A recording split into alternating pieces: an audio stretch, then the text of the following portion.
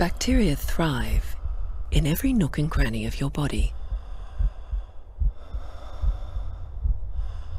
And one of the richest ecosystems is your navel.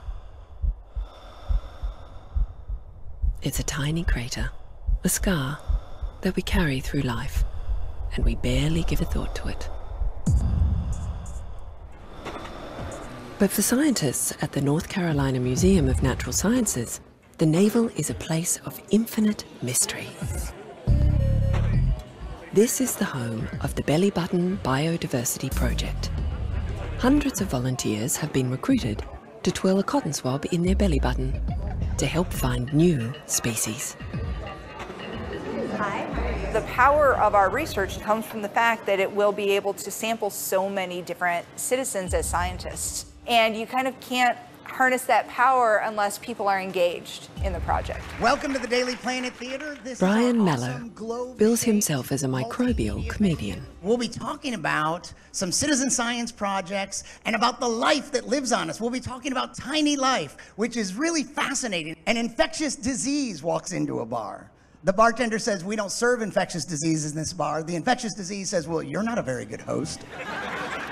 If I can make you laugh, maybe that'll make you more open-minded to the subject, and maybe it'll make it more memorable. And we want you to take the swab and be really careful.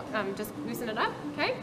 Lift up, get it nice and good, get all the gunk out, all the microbes out. Yeah, so while that's happening, you're actually getting individual living organisms on that swab. Just by touching to it, yeah. Not squirrels or anything, but like bacteria, archaeans, protists, dogs, fungus. cats. Yeah, dogs are really unlikely, although it is a deep belly button. So Small I dog, can't, I can't rule anything out. Great Danes. I'm not looking, I'm trying not to look, but we'll see it if it's on the swab. No, I keep it clean.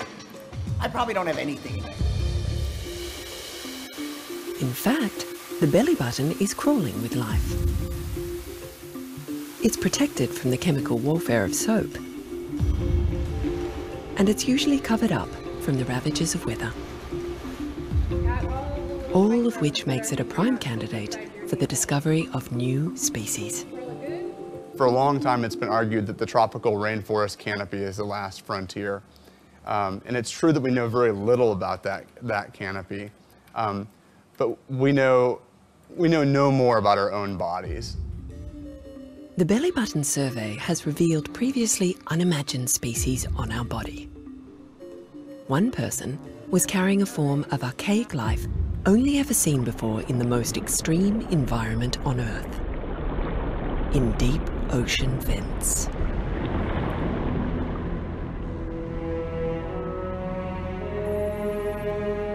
What's interesting is that if we look at bacterial diversity in the human belly button, we have a huge amount of variations. You know, among 60 individuals, there was not one species of bacterium that was found in all 60 of those individuals. Like our retinal patterns, fingerprints, and our DNA, the wildlife in our belly button is unique. It's our microbial signature, but it's in a constant state of flux. The places we go, the food we eat, the people we meet, they all affect our microbial jungle. This is our Costa Rica, right? This is our area where we go on the body to really find our huge amount of diversity. Compared to the armpit, that's certainly true. So far, the North Carolina team has identified 2,300 bacteria species. That's 4 times the diversity of all bird species in North America. And this abundant harvest has come from just 60 belly buttons. So on your body overall, you have thousands of species. Most of them are not named. Some people maybe have a lot less than others. Some people have hundreds of species living in their belly button. Some people have as few as 6 species living in their belly button. And having fewer species is associated with poorer health outcomes. And so it increases your odds of getting sick. Maybe the words bacteria and microbes, they have all like sort of negative connotations to most people. So maybe they need a rebranding.